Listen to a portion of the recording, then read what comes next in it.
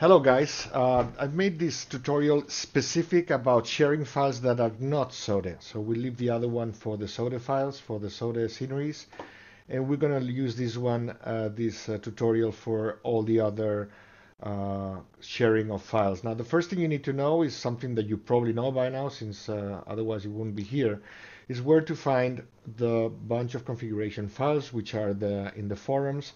And you look for this page, a bunch of configuration airports, and you'll see this first page, where I always place on the first page the most relevant thing or the most important publication and the last one that there is. Okay, now here you find a link in Dropbox. If you press here, you're going to see what I have on this Dropbox folder right here, which are all my configurations. Now in your case, you will probably find a button here that would say, probably no, you for sure you will find a button here that says download.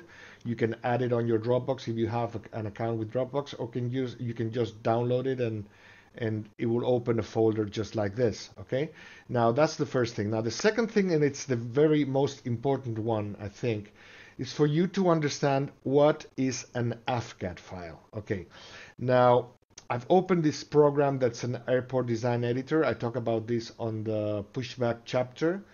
Now, the Fcat file, it's a file that contains all the layout of your scenery. You know, like where are the taxiways, where are the gates, which direction is the plane supposed to be heading when it parks or when it loads the scenery. You know, all the relevant information about the layout of the scenery itself. Now, this is important to know because this is the file that GSX level 1 or 2 uses to relate to your computer and to put the objects on the right place. Okay. Now, I've chosen London Heathrow because it's the most complicated one, probably in all the configurations, in order to share the file. And the reason for this is that, hold on a second, where are you? London Heathrow, the configuration, there you go. Now, this scenery by Simwings, you can see that you have different options. You know, this happens, for example, in Schiphol by Flight Tampa. It also happens in Simwings in Madrid, Lima Echo Mike Delta, that you can have certain options you choose. For example, if you have an Europeer active, the Europeer is a building that's located on this part of the terminal, of the scenery, that if you activate it, is going to create a whole different layout for your Fcat file, okay? Because planes won't be able to taxi through and around this taxi lane because there's a building in the middle. And also, having the Europeer active or inactive, you can have also 3 other different options. Okay, the one I usually use is without the Europeer, and here are the runway configurations. This is something that's similar to Madrid and to Amsterdam. Okay, you can have takeoff landing on both. You can have takeoff on north and landing on south, and takeoff south and landing on north. Okay, now since you have with the Europeer active these 3 possibilities, and without the Europeer active also these 3 possibilities, you can have at the end 6 different types of Fcat files. Now if you go to the London Heathrow scenery folder, and this is what I want to show you about, you go to the scenery, okay, and whether you choose the Europeer active and let's say takeoff north, landing on south, and you save it, you see that the London Heathrow Fcat file, Alpha Foxtrot X-ray, is the Fcat acronym or syncronym or whatever you want to call it. And standard means it's standard. That means it's takeoff and landing on both, and with the Europeer inactive. So you choose this option, it will activate this Fcat file. You see that the other Fcat files have been deactivated. They all have the word off at the end. So if you have chosen that option and you save and exit, you'll end up with that Fcat file on it, okay? It hasn't changed anything. Now, if you change to a different configuration, let's say you choose European active and landing on north, it would probably choose activate this one right here if I'm correct. See? So now this one is activated and the other ones have been deactivated. Now, it's very important that you know this because this is the Fcat file that when you load your scenery, your simulator is going to use. So if you don't have this one identified properly, your GSX configuration is not going to work. Okay, so let me turn this back to the proper configuration. Hold on one second. I always have problem finding this. There you go. Here it is. So we go back with this and this option and we save and we go back to the standard one. Okay. Now this is the name of the Fcat file that I have active for London Heathrow. Okay. Now that's one thing that you're gonna have to keep into mind. Okay. We'll go back to this issue in a few moments. Now you've already downloaded the files and you're gonna find that you have all these folders in here. So you go to London Heathrow, which is right here, and as I say, I had to create 6 different configurations, okay, for all the six possibilities that you have on your configuration of that scenery. Now, most of the sceneries don't have this option of having different runways activated, but I just wanted to show you the most complicated one so you understand how to proceed, okay? Now, in my case, is without the European, so I chose the wrong one, without the European, and takeoff and landing on both, okay? Now, GSX only works with 3 files, okay? It works with 2 files on the exclusion side, which is this one and this one, and then on the configuration file itself, which is on the roaming folder, it works with this file right here. Okay, so if you open this one, you're going to see all the general information regarding all the different jetways and all the specifications of my configuration. Okay, now here you're going to find something that is very important, and that's why I started talking about the Fcat file. You see, this Fcat file is the same as this one right here. It's the same name with the same extension here, Bravo Golf Lima. Okay. If you have a different configuration, let's say you had the with an arrow with the arrow peer activated and taking off north, you would have to make sure that you have this thing written in here, okay? And you need to change this and save it, okay? In my case, you don't have to save anything because I've created one different GSX configuration for all the possibilities, so you don't have to mess around with this thing. But in other situations that we're going to talk in a few minutes, if you have a problem loading one of my configurations, it's probably because you have the wrong Fcat file. So go to your scenery folder, look for the Fcat file that you have, and just replace it on my ini file, okay, and then save it. We're not going to save it here because this one is perfectly fine. So this is one of the things. Now, you know which files we're sharing. There's only 3 files. And now you're going to need to know how to import them. Now, the first thing you need to know is where to place these files. Now, there's one easy way to access to app data, which is typing this word on the Explorer, okay? And it will take you directly, it jumps directly to app data roaming. And within app data roaming, the folder that GSX uses is called Virtuali, okay?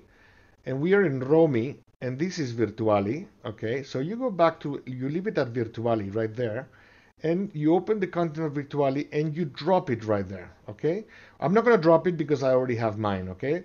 But in your case, just drop it there, okay? And now the exclusions, which is right here, you go to, I have the GSX level 2 installed on my P4D directory, which is where I have installed Prepper 3D version 4. I call it P4D.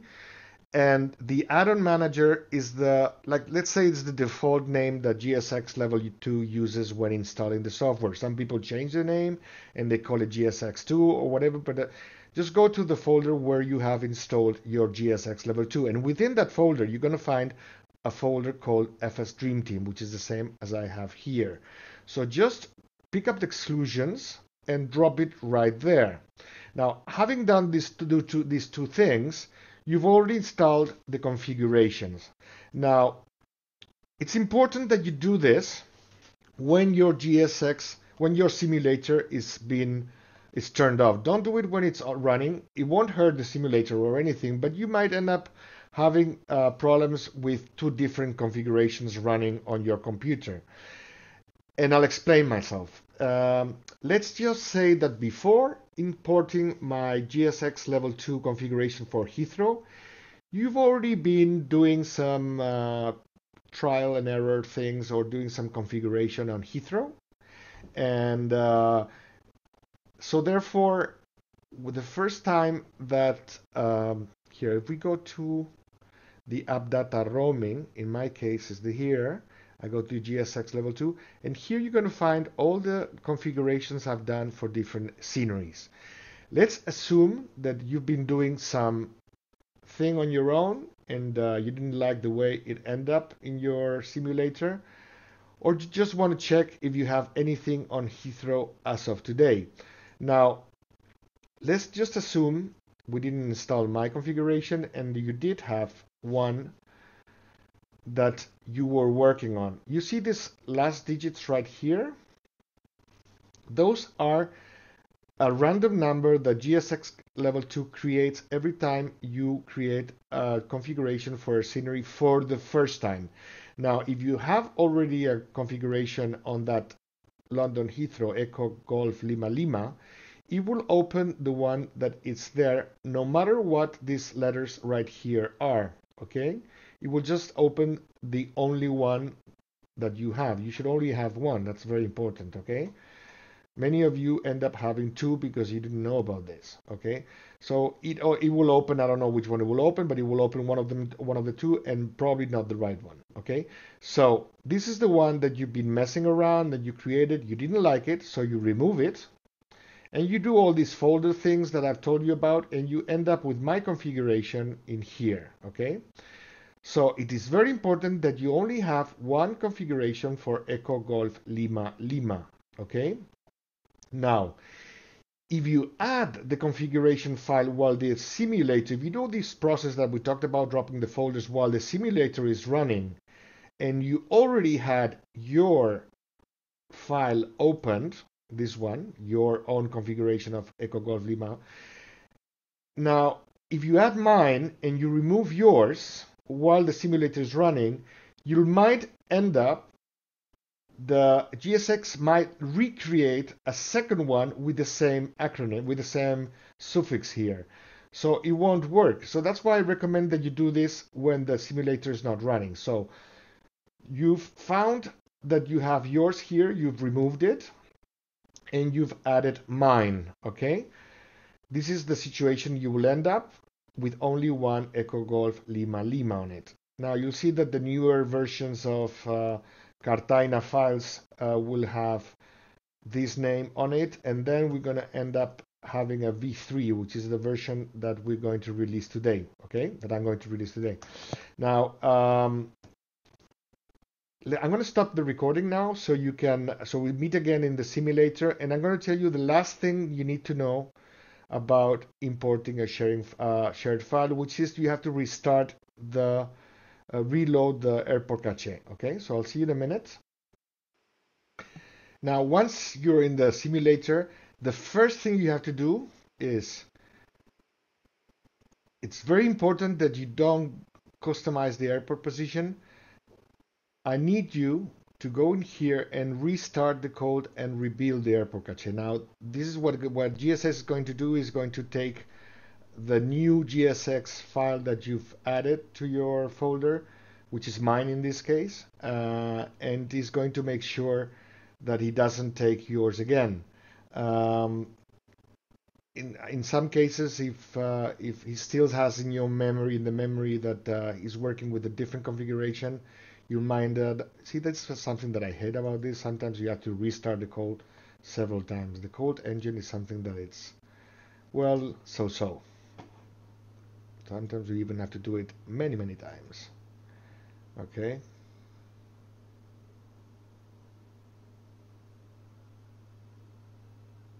There you go. Now it's using my configuration, okay? And this is impossible that it fails. It always works. Now, talking about the Fcat file. Oh, okay.